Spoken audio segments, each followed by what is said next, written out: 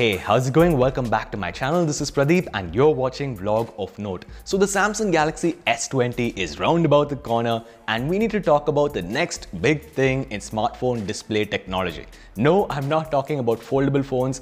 I'm talking about 120Hz refresh rates. In this video, we're going to talk about touch latency, touch delivery rate and touch sample rate. It's a completely nerdy video. Let's get started. So first up, we have to go back 10 years. So this Google engineer called Andrew Munn, he was an intern. He put up a Google Plus post. That's how you know how old this thing is. It was a Google Plus post which was picked up by a Time.com reporter in which he says Android will always be laggy. Now, one of the chief complaints that anyone who uses an iPhone who switches over to an Android phone has is that the phone is somewhat laggy. The touch response is not good. It doesn't feel fluid. Well, according to Andrew Munn in his post, he says that the reason that Android is laggy is that in Android, when you tap on a UI element, maybe it's a button, Android then puts that process onto the main process and then gives it a normal priority. Whereas on iPhone, when you tap on a button, iOS puts it on a separate process and gives it real-time priority. So the iPhone is really upset that you're touching it and wants to give you a response as fast as possible.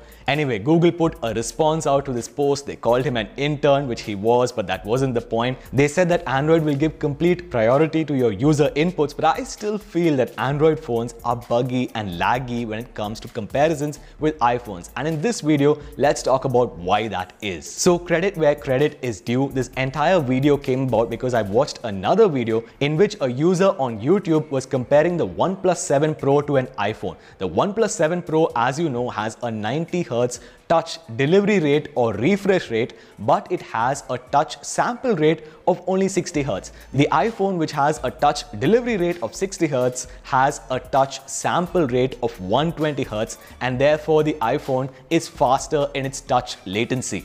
Now we need to explain these three terms: touch latency, touch delivery rate, also called refresh rate, and touch sample rate. Now touch latency is the most difficult among all of these to explain because it isn't actually quantified. There isn't a global ranking of all the touch latency on your smartphone because it depends on the processor, the GPU, the conditions on which you're using your phone. So touch latency isn't all that quantified. On the other hand, touch delivery rate and touch sample rate are both quantifiable metrics. Touch delivery rate gives you the rate at which your smartphone is delivering its responses to your touch, and touch sample rate gives you the number of times your phone is checking to see if you've touched it. Speaking of touch latency rate, there are three things that we need to talk about. The first is this Reddit forum post. I will link to it in the description right next to that like button, in which a user is talking about the touch latency rate of various smartphones. He's talking about the OnePlus 3, the 3T, the 5, the 5T, the 6, the Pixel 3 XL, the iPhone XS Max and the Note 9. And if you look at this post, you will see that the Note 9 and the iPhone XS Max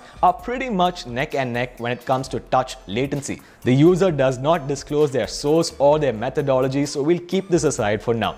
Next, let's talk about this app called Gamebench, which in their blog post, I will link to that one also in the description. They're talking about launching a global benchmark of touch latency in games specifically. In this post, they're comparing two phones, the iPhone XS Max and the Note 10, which launched to the latter half of last year. And you will see that the Note 10 and the iPhone XS Max are pretty much neck and neck when it comes to touch latency. Although the iPhone is a little bit faster in certain cases, that's because of the better GPU performance and the better optimization. And finally, let's come to this video interview in which the chairman of Asus is talking about Apple's world record when it comes to touch latency. He says that the latency on the iPhone is about 49 milliseconds and that the ROG phone, the phone with the 120Hz display, was actually able to crack that latency record. I'll remind you here that the human eye has difficulty in seeing the variance when it's under 12 milliseconds. Anyway, let's now talk about touch delivery rate or touch refresh rate and touch sample rate.